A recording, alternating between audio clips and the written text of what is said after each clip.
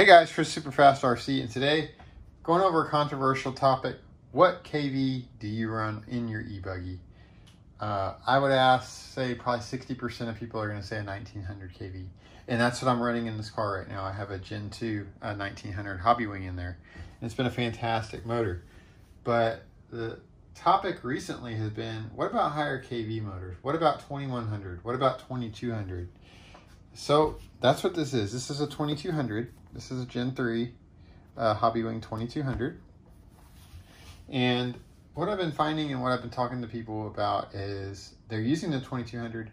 They're either turning it down or they're just driving more conservatively, and they're able to either run the car more efficiently that way and have more battery left than having to run the 1900 completely tacked out at the end of its power range by turning down the 2200, or they're actually using the extra power to either get harder starts out of corners and into bigger jumps, or having higher speed on the straight and still having all the smoothness and control of the 1900 in the 2200, because you're still getting that great Hobbywing full censored experience when you run the G3 2200 and the 1900. It's still going to be smooth, still going to have great power. So just going to have more legs, right?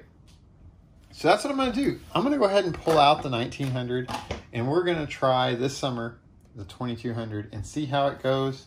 I think it'll be just fine. I do think it'll be a throttle adjustment for me, definitely, but that's okay. I haven't ran an e-buggy in a while, so it's going to be an adjustment anyways. But yeah, here we go. So here is the Hobbywing. Of course, this is the Generation 3 motor, so you're going to have the fluted front. They both have fluted fronts, but you're going to have the tighter fins, and of course the deeper flutes on the front. Of course, you have your different mounting options there.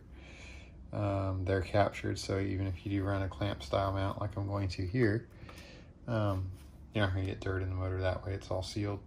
Here's the rear end, and yeah, it is adjustable for timing if you want to do that right there.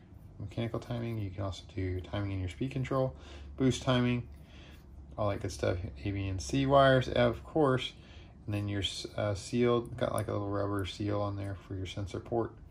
Yeah, typical Hobbywing high quality components.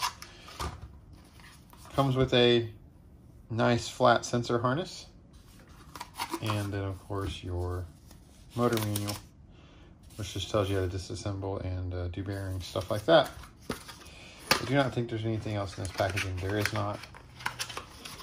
So, philosophy. What's your philosophy, guys? Do you run 1900, or are you moving up to 2200, higher KVs, 2100? I know a lot of guys run the 2100 Reedy motors, and but of course I run for Hobbywing, so got to run the Z-Run, right? So there it is. There is the new motor. It's going to be going in our RC8 B4.1E, and yeah, guys, let me know what your thoughts are. What do you think?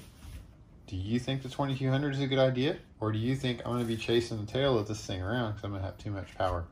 Anyways, guys, thanks for watching. This has been Chris Superfast RC, and we'll see you in the next one.